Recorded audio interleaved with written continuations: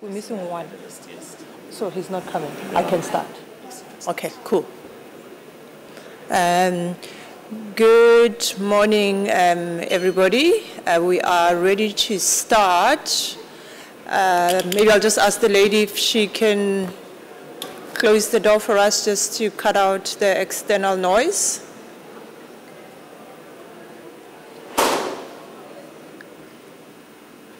Thank you so much, and good morning to all of you, ladies and gentlemen. Our next panel is going to be discussing Africa's public equity markets and asking the question, is this an exceptional entry point? Quite looking forward to that, knowing that Africa is a very diverse continent with many very different market practices. And this panel will be moderated by Mr. Sam Mukorosi, who is the head of deals and origination at the Johannesburg Stock Exchange, the JSE. And the JSE is Africa's largest and most liquid exchange. Sam looks after the primary markets which originate listings across debt, equity, and specialized securities, like the ETFs, the exchange-traded funds. He's also responsible for JSE private placements, which is a new fundraising platform which can be used by unlisted companies and infrastructure projects for raising debt and equity capital. He is a seasoned financial services executive with over 20 years experience covering corporate finance advisory, private equity, and debt capital markets. And he has successfully executed transactions worth over $2 billion. And over to you, Sam. I'm hoping we're going to have a bit more time after the panel discussion to be able to take maybe 2 or 3 questions from the audience. Thank you very much. Thank you so much for that warm introduction. Ladies and gentlemen, thank you for joining us on this conversation around public equity markets. My esteemed panelists here include Mr. Thapelo Theole. Mr. Theole is the CEO of the Botswana Stock Exchange with over 20 years in financial markets, holding a master's from the University of Botswana, as well as from Rhodes University, as well as a third master's, I believe, from the University of Cape Town. Very nice to have you, Thapelo. Thank you. Next to him is Brendan Laloo. Brendan works at Africa's largest asset manager, the Public Investment Corporation, of course managing funds on behalf of the South African Government Employees Pension Fund and other government clients. He is in he's got experience in deal origination, investment research, financial modeling, etc. Brenton, I believe that over and above holding an MBA and experience in Citibank, you are also studying for your PhD, so all the best with that. Andrew Schultz is the head of frontier markets at Investec.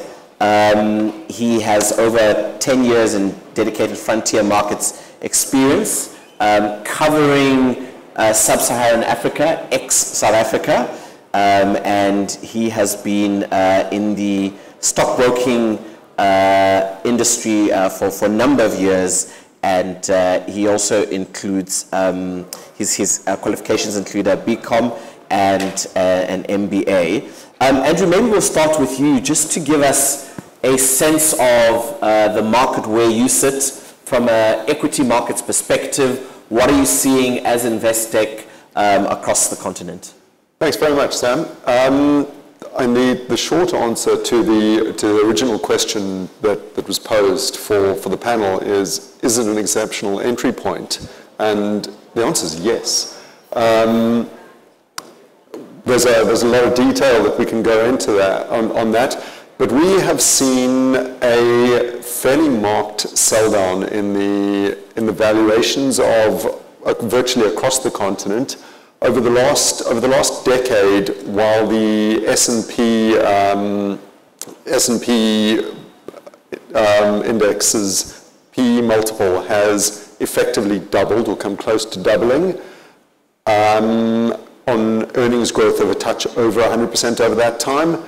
The rest of Africa, also Africa ex-SA multiple has gone from a PE of about 13.5 to sub 10, so down about 26%, while earnings have also doubled. So we have got a lot cheaper, but there's been a marked exodus of money as the S&P has outperformed and done very well. There's been a flow of capital globally from frontier and emerging markets into a small number of stocks. We're seeing this unwind at the moment, but it has been a very, very hard trend for the rest of Africa. But what that has meant is that there are very good companies that give you great exposure, strong underlying earnings, and cracking management teams, to be honest. They really are very good at making the most of what's been a tough situation. That is largely what we're seeing. By the way, the hot money has left the continent. There are dedicated investors left. Right. Good. Thank you. Thank you, Andrew. Brenton, from your side, just some opening comments. I know that you look after both listed markets as well as unlisted markets from a PIC perspective. What are you seeing across the continent? Sure. Thank you, Sam. Good morning. Good morning, team. So what we're seeing on the continent, we're seeing pressure on earnings from a global perspective, from a weaker monetary and fiscal policy perspective, as well. And that all ends up into high inflation, which has a risk of margin squeeze. So essentially, from an asset management point of view, we're seeing a generational shift from a low interest environment to a high interest, low inflation to high inflation environment. And what that does to our asset allocation over the long term, it squeezes margin in terms of the listed equities. We're seeing a marked shift between global investors on the African continent. For example, the Nigerian Stock Exchange, pre-COVID, there was 50%, sub 50% investors from outside of the continent. It's reduced now to under 15%. So there is a marked shift between local investors and international investors on the continent. What we'd like to see, though, is we're looking for companies and sectors with long-term themes and long-term resilience to those macro and external factors. For example, we've seen the tech industry really rally during the pandemic, and might overshoot earnings at the moment. Yeah. In terms of energy, we're seeing energy sectors struggle a bit and high margins being quite volatile recently. But that in turn, that looks to might have better earning potential, commodity price rallies, etc. I think I'll leave it there for now, Sam. Thanks. Thank you, Brenton. Thapelo, you're not just the CEO of the Botswana Stock Exchange, but also heading up the alliance of SADC stock exchanges. Maybe just give us a view on what's happening in your view from a Botswana perspective, but also a broader SADC perspective in terms of the equity markets. Yeah, thank you. Good morning. If you look at Botswana, you realize that we have about 33 listed stocks, and most of the 33, I think 24, are domestic companies. And out of the 24 domestic companies, there are a number of companies that have used Botswana as a base to expand their services into the rest of Africa, mainly because of the comparative and competitive advantages that they enjoy in Botswana. And I think most of these companies have been able to grow and pay out some nice steady dividends over a period of time. And I think if you look at even the domestic index total return, I think it's been up this year at about 11%. And we have some share prices rising as much as about 40%. So I think, and we have had some entry into the market, a significant number of foreign players. But as you might be aware, Botswana export really about 70% of its capital also outside. So the liquidity problem that is in the country is because the pension fund industry relative to the investments in the country, it's relatively big. But if you look at the SADC itself, I mean, there are 14 stock exchanges in SADC from 16 countries. Some stock exchanges are smaller, but I don't think investors are looking for the sizes of the stock exchange. Investors are looking for returns in respective markets in the exchanges. And therefore, I think clever investors have been able to identify opportunities in respective markets and then be able to make some returns. But of course, as SADC and also as Africa, as the Vice President of African Stock Exchanges, you know, we have seen some or majority of the projects we are doing coming together. But like in SADC, we have recently launched a green finance program that is financed by FOSD. What it basically does is that, you know, it formulated some green finance listing guidelines for the SADC region. And therefore, it made it simpler for markets that want to list such product to be able to just get the principles and then domesticate them to the market. And we are seeing some work in that regard. And then also at the African continent, we have the Africa Exchanges Linkages Project, which involves about 9 exchanges now who are going to be interconnecting to be able to trade among each other, which I think is one of the things that are if developed further, it can actually unlock a lot of liquidity in the African continent. Thank you, gentlemen. Just a note that we will be taking some questions in about 10 minutes' time, so keep those questions rolling in your mind. Maybe just before I go back to the panelists, a view of where the equity markets currently sit within the South African context. So the JSE is about $1 trillion market cap exchange from an equity perspective. We have around 300 listed companies. Of those, about a third are either dual listed or are incorporated offshore. From a revenue, from a liquidity perspective, we trade about $1 billion in trade over time in a single day. What was interesting for me in the first panel this morning was also a comment around domestic investors as opposed to just sort of international investors.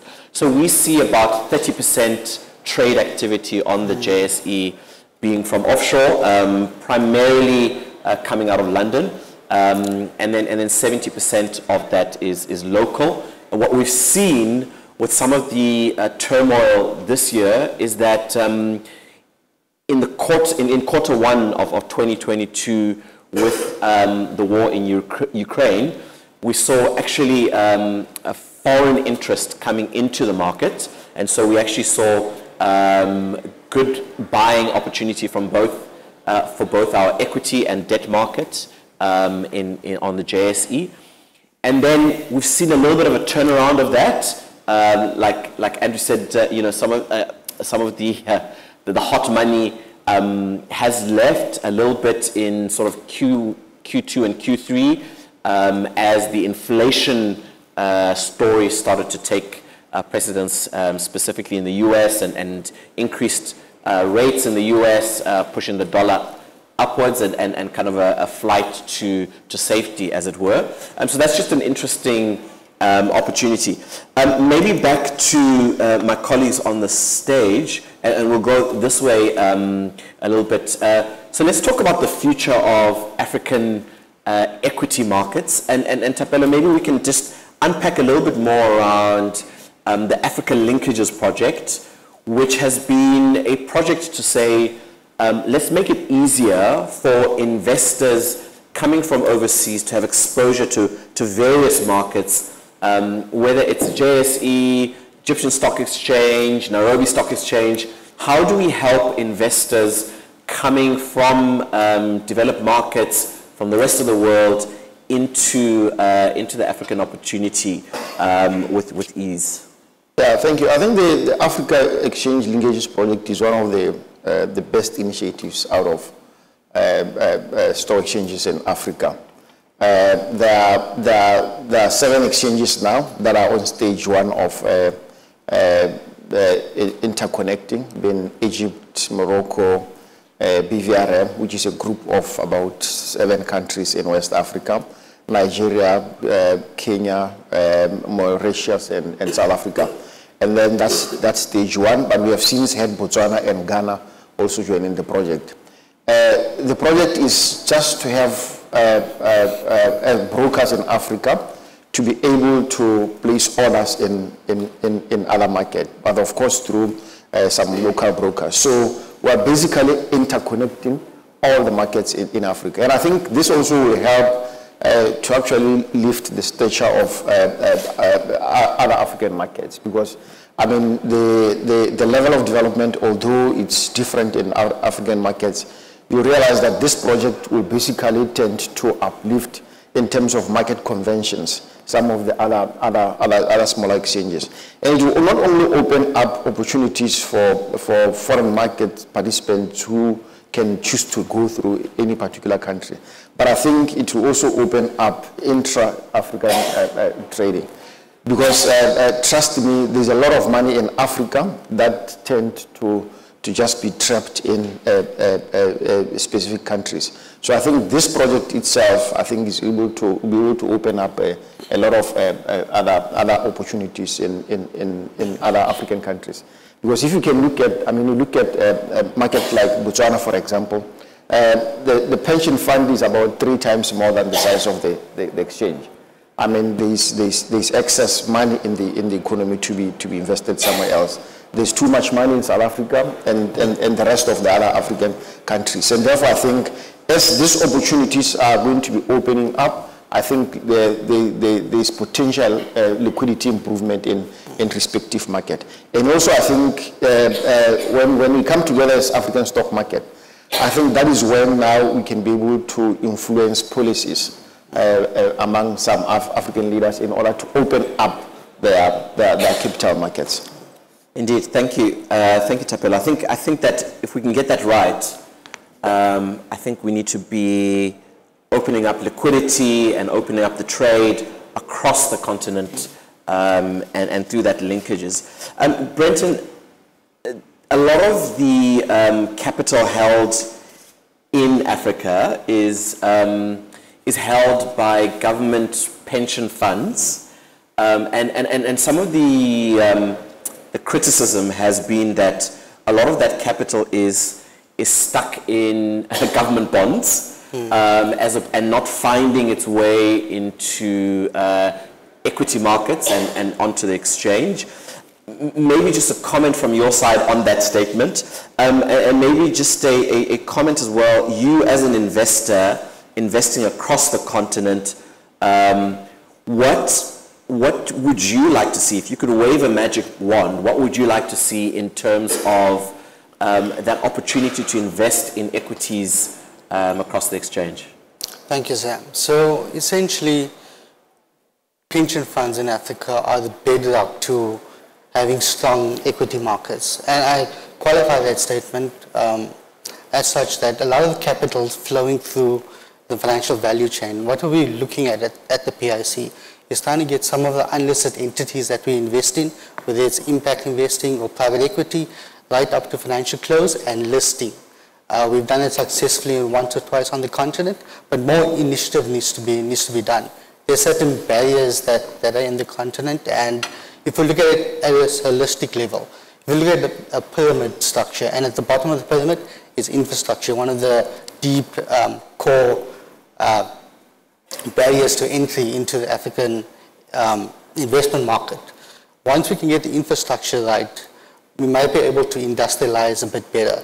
And I talk about industrialization as a broad concept. If you look at demographics and literacy levels and urbanization rates on the continent, those are exponentially increasing considerably. And it looks like China in the 1990s, very similar stats. and it's growing exponentially. The scale is definitely growing quite fast. If we can get the industrialization right and add value internally, I think Africa now is ready for the all-elusive inter-regional, inter-Africa trading blocks, and that will cause greater inclusive and sustainable growth within Africa. What's core to that is development of financial markets, development of financial development in Africa. We look at some of the barriers for foreign investors entering is the liquidity, is the lack of financial development of those markets. And I think from developing the unlisted side towards greater listings, last year we saw there were more delistings on the African continent than listings, 24 in South Africa alone.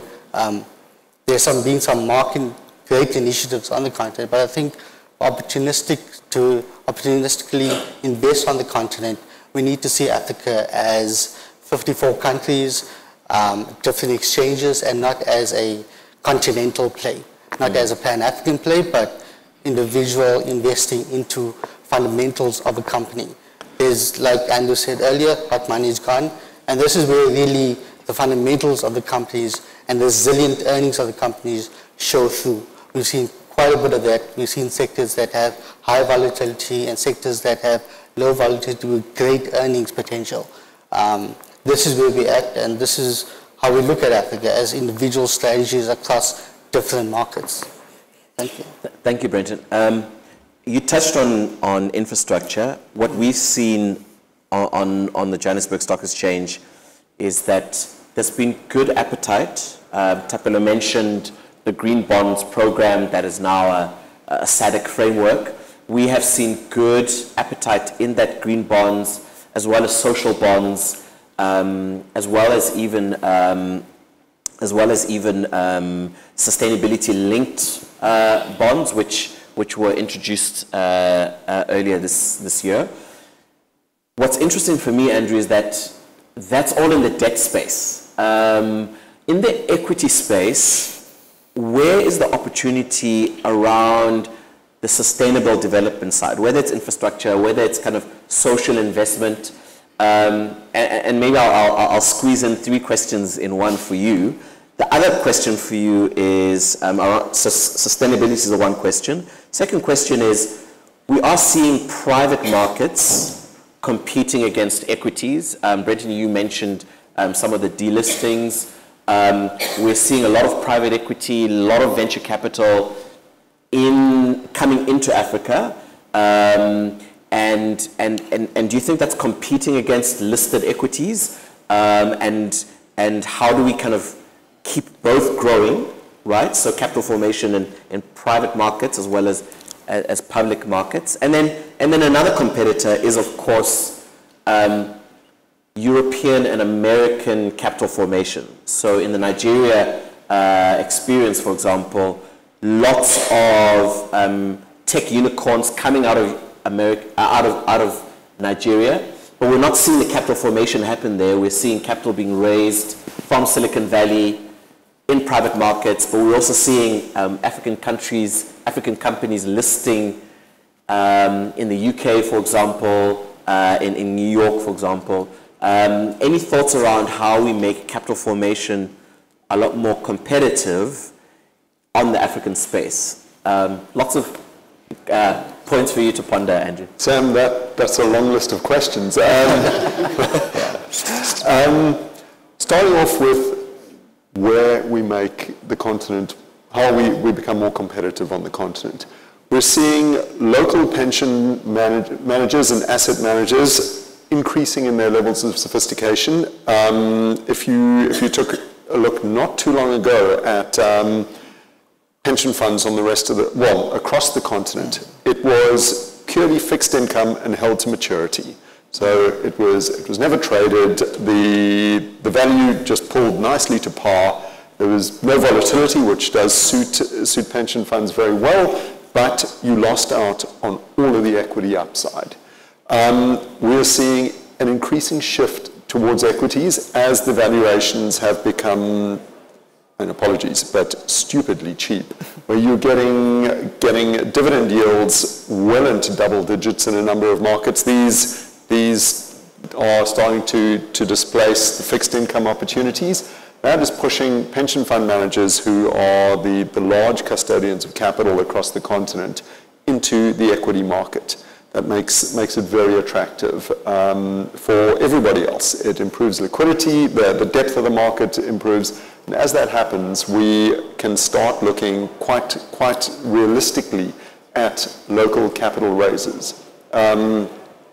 The rush to raise money in developed markets is a double-edged sword.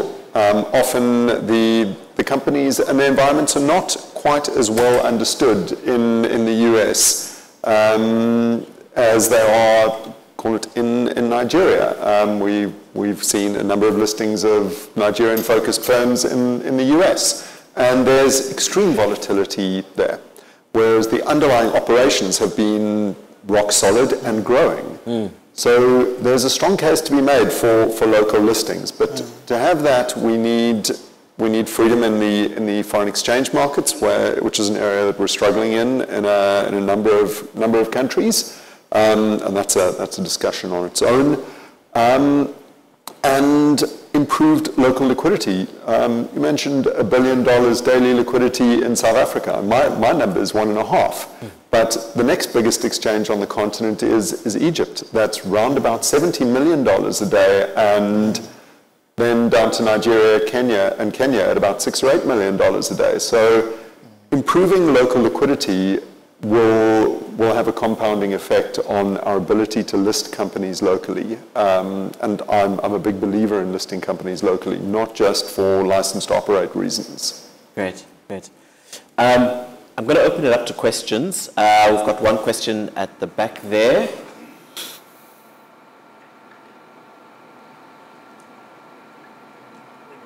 Yeah, we're just getting your mic.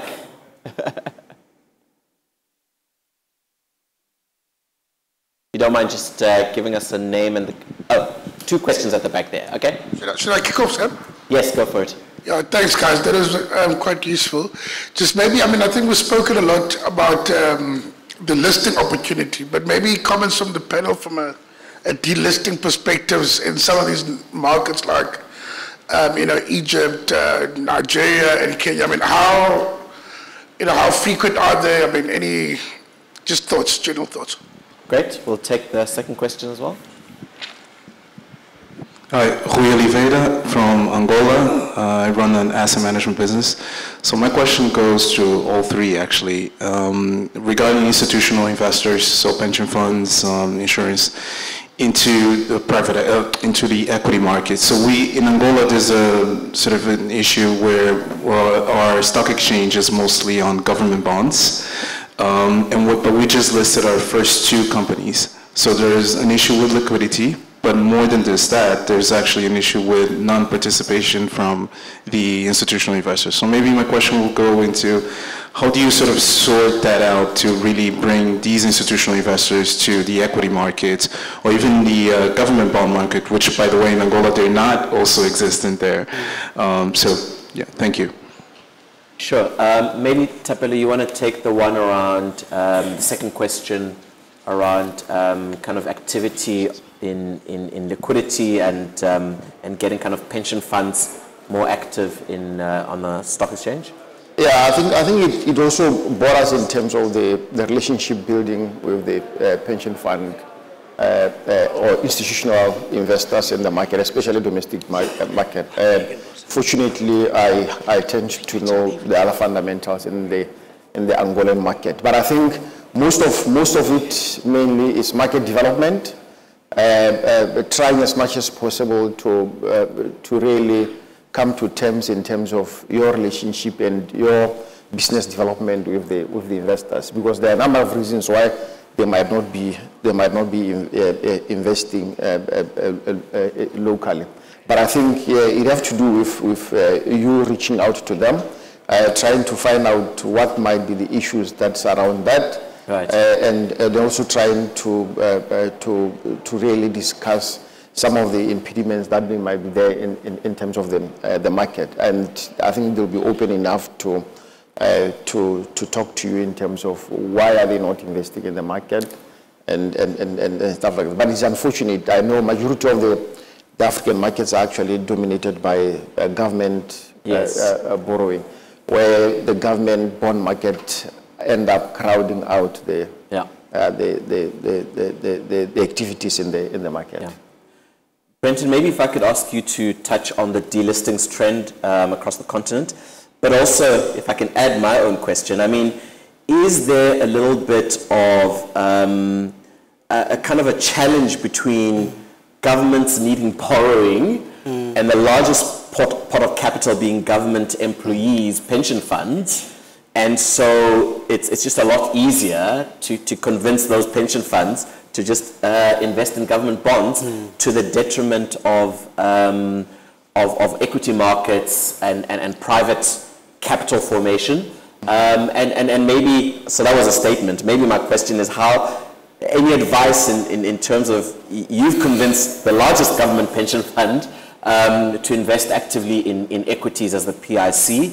Any kind of learnings from there after you talked to the delistings question? Sure, thanks, Sam. So, in terms of delistings in the continent, I think let's flip it a bit and look at listings and new listings. Last year we saw about 8 new listings on the continent compared to the US, which was over 1,000. So but there is interest in the continent. Those delistings might be a function of the current market conditions that's thrown the continent off a little bit, particularly in South Africa, where we saw no listings in 2021. But the way the market is formed, we need to, I'm hesitant to use the word educate or use a bit of more fundamentals into those markets.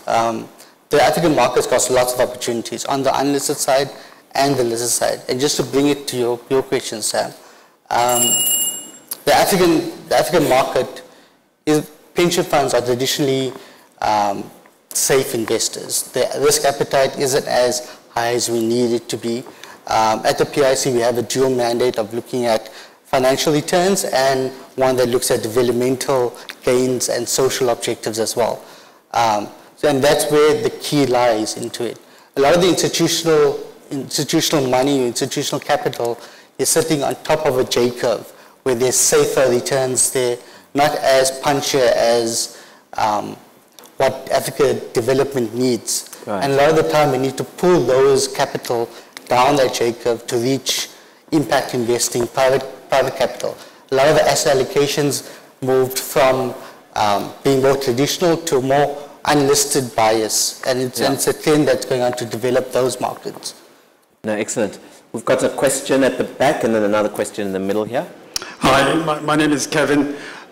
Two questions actually. I think you made reference earlier on about China 30 years ago, if you look at the data reference, but then the issue is, China has been consistently growing by 10% every single year for 3 decades, and our continent, we're struggling to even reach 2.5%, so there's no creation of velocity of money. Then secondly, we've got so many stock exchanges on the continent, and they're sort of microscopic in a way. We talk about liquidity issues, $500,000 or $1 million is nothing.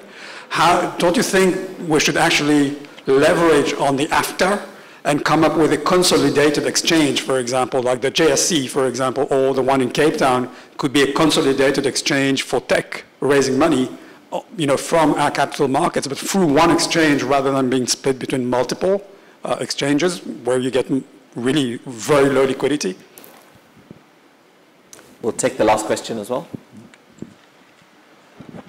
I'm Charlie Robertson, Chief Economist of Renaissance Capital, but also just published a book this year, The Time Traveling Economist, which said that because of the debt crisis that is pretty well baked in for a lot of countries for the next few years, there's no choice except to go to equity if countries are going to raise their savings and finance and try and get foreign finance in. And I was curious about whether the panel agreed. Secondly, then, related more specifically to Botswana, is there an effort to get included in the MSCI Frontier Index from you? Because at the moment, Nigeria is a non-market because people can't get their money out, and people are struggling to get their money out even of Kenya. So we're left with Morocco, Mauritius, and well, that's it in MSCI Frontier. It'd be lovely to have a country as well run as Botswana to be giving us a choice. It's actually a right question because, I mean, earlier, mid this year, around July, as Botswana Stock Exchange, we decided to really take a tour of the US. Because they've been coming to Botswana because our largest foreign investors are from the UK and the US. So we did a tour of the US market. And one of the things that explicitly came up of discussion is that we need to target towards getting into the MSCI index. And we started working towards that this July to look at a number of variables where we need to up our activities and our game in terms of targeting getting there. So I think we'll definitely work towards that. And I think the other question in terms of the main exchanges in Africa, I mean, it's one question that is much talked about, but remember, you know, countries in Africa are also diverse. Some of the stock exchanges in Africa are existing because, you know, the local environment is best served by the local stock exchanges, given the varying developments of the market. I mean, we have the likes of the JSE, which started in 1876, and some of the smaller stock exchanges in Africa only started in late 2000.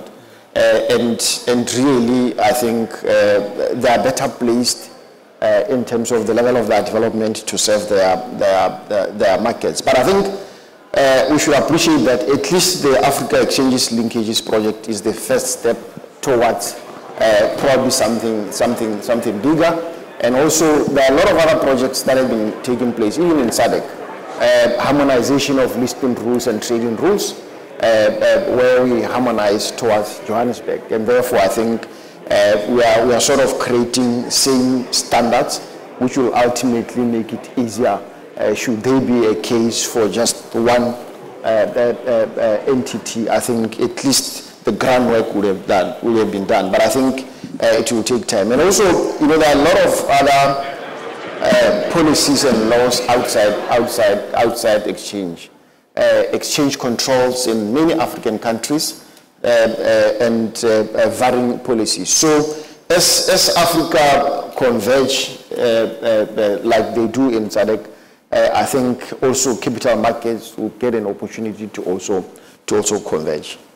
Great. And then I think your question around growth, it's a fundamental question. Yeah. I think as capital markets participants, we can help increase that velocity of money. And I think that what Brenton talked about in terms of getting institutional investors, which are dominated by government pension funds on the continent, I think it's important to go down that J-curve with a view around impact and not just return. And Thapelo, you made a very good point about, obviously there's regulations, there's policy outside of the capital markets that will help bedrock that growth and help support kind of that development of capital markets. So hopefully we're at the beginning of a great story to kind of play catch up with global development and growth. Ladies and gentlemen, our time is up. It's been an absolute pleasure to host this panel. Thank you very much to my panelists, and hope the rest of you enjoy the rest of the conference. Thank you very much.